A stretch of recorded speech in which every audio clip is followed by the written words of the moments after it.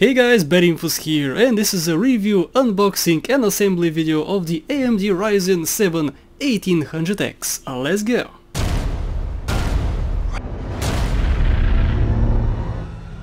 After so many years of inactivity, AMD is back in the CPU market, it's back in the game. It's no longer only Intel but AMD and Intel, and you have no idea how excited I am about this. Because for maybe a decade so far, Intel has had clutches on this market, it had a monopoly, and it was only Intel. If you wanted the best of the best, you had to get Intel. So Intel, knowing this, it was very anti-consumer, there was pretty much no progression in the CPUs, they had the extra K versions which could allow you to overclock, but the other ones, the standard ones, were not overclockable. So if you wanted to overclock your CPU, you had to pay $100, $200 extra. However, AMD are back in the game with much lower prices, much better hardware. Intel, after seeing this launch, they got scared. They lowered prices. They're probably gonna get rid of the K versions, which are so stupid to begin with. So this will be an unboxing video for the AMD Ryzen 7 1800X. This is the best of AMD. Currently, the best of the best. I say currently because after a week, or after a few days actually, this is no longer gonna be the best of the best AMD has to offer, because Threadripper, AMD Threadripper is coming to town and is gonna rip this to shreds. Seriously, it's gonna be so much better than this thing. So I have a few days to boast about how big my cock is, because I have the biggest cock in the market currently. But first, let me talk about the box. This is a standard box, pretty cool box, I think. The thing I hate about the newer CPU boxes they offer is that you can see the CPU from outside the box. This might seem a good thing, you can touch it, you can see it, you can say, oh, this is marvelous, I can see my CPU from outside the box. But this is a very stupid decision, because, and it's not only AMD, Intel also does this, because one little bump on this side can completely damage your CPU. It can scratch it, it can do many things to it. Let me give an idea. Put it in the middle of the box. Therefore, if it's in there, nobody can hit it, nobody can scratch it, it can be completely safe. Why do they do this? Well, because it's nice to look at, of course, but I prefer safetiness to how it looks like. I don't get it. And the reason why I say inside the box, in the middle of the box, is, let me open this baby up, and you can see what I mean. Well, this box is completely empty, you can see. Completely empty, because there's no cooler. So I might say, oh, AMD, what have you done? You are super anti-consumer. Why don't you provide something? I mean, how can you put this in the motherboard without a cooler? You're so stupid, why would you do this? Well, there's a completely good reason for that, and I admire this decision.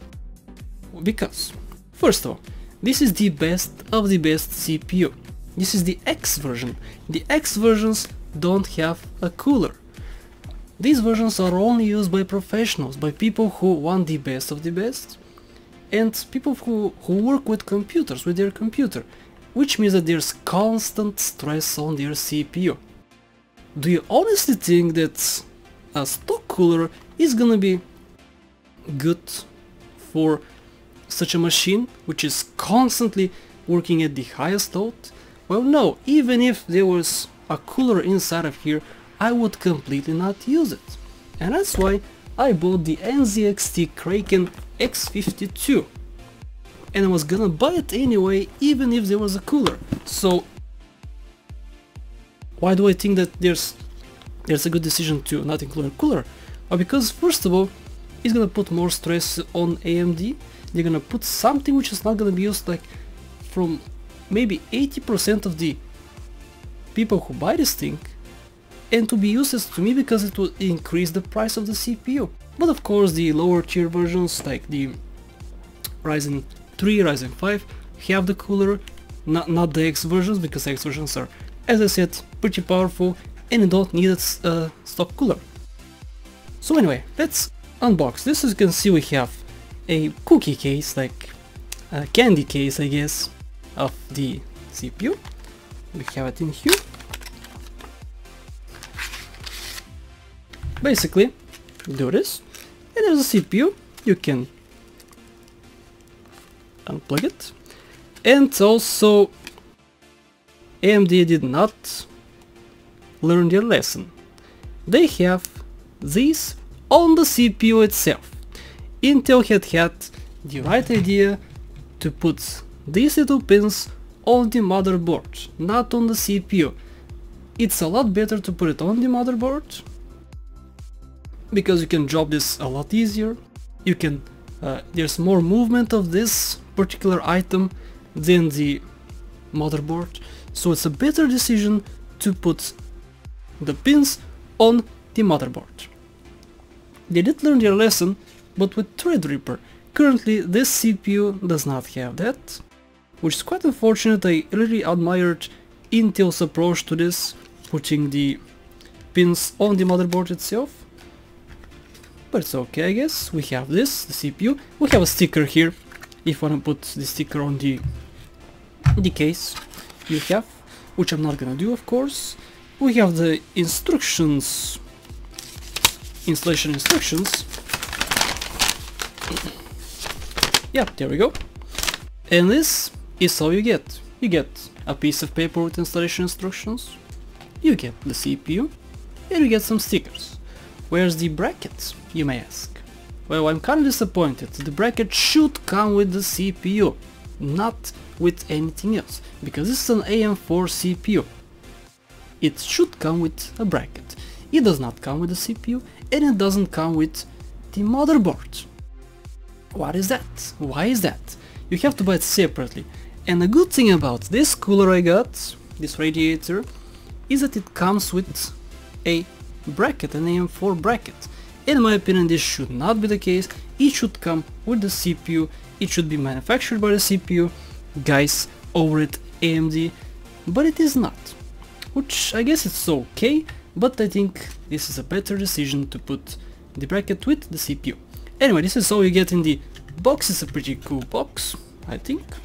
No cooler, of course, which is completely fine, as I said. And if you get a lower tier AMD CPU, you are gonna get a cooler, because the lower tier ones are used from people who are casual gamers, casual users of the PC, so they're not gonna know much about PCs, they're not gonna know what to buy for a cooler, so it's a good thing for them to have a cooler. But for me, it's definitely a better thing not to have a cooler. Anyway, this is all for the unboxing. Let's start the assembly of the CPU. In order to install the CPU, you need a backplate and a retention plate, which has to be AM4. If you're gonna use an air cooler, do not remove these plates from the motherboard. However, if you use liquid cooling like myself, you need to remove them. Place the backplate on the back side of your motherboard and screw it in. Lift up the locking mechanism. Take your CPU and align the triangle shown on the motherboard to the triangle on the CPU. Gently place your CPU in place without adding any force to it. Once it's in, lock it down. Place the cooler down and screw it in. And after about 2 days of using this thing, I can give you my full thoughts about it. It's an absolutely great purchase in my opinion. Rendering times are so much lower, and for gaming is great as well. Even though it's not made for gaming it helps a lot as well. Rendering times are pretty much non-existent. There it goes like this, whoop, and the video is ready. It's not like that obviously, but it's pretty fast. It's a lot faster than with my i7 processor. And one last thing I forgot to mention, I have the 800X version of this processor. The X versions show up as running 20 degrees hotter than they normally do. So if you purchase this processor and see it's running idle at 60 degrees Celsius, you might freak out. So how it works from my understanding is that they purposefully made it look like it's running 20 degrees hotter for the overclocked system, people who are gonna overclock their system, and most people who are gonna buy the CPU are gonna overclock it. And if it shows up at running at 80 degrees under load, the fans are gonna spin a lot faster, cooling the system. That's how I understand it. I don't know if that's exactly correct. I don't fully understand the reason behind this. For instance, if it shows up as running 60 degrees Celsius, it's actually running at 40 degrees Celsius. I don't see the exact reason for that. I kinda explained it in my head and I told you guys, but you can read forums and whatnot for that issue. But that's it for the review, I guess. It comes without a bracket and without a cooler. The X versions come without a bracket and without a cooler, so bear that in mind if you wanna buy this. And if you don't have a cooler, then get a cooler before you buy this, because if you have this without a cooler, it's not gonna work at all, obviously. So that's it guys for this video. Thank you so much for watching. I hope I helped you out picking a CPU, and I'll see you in the next video.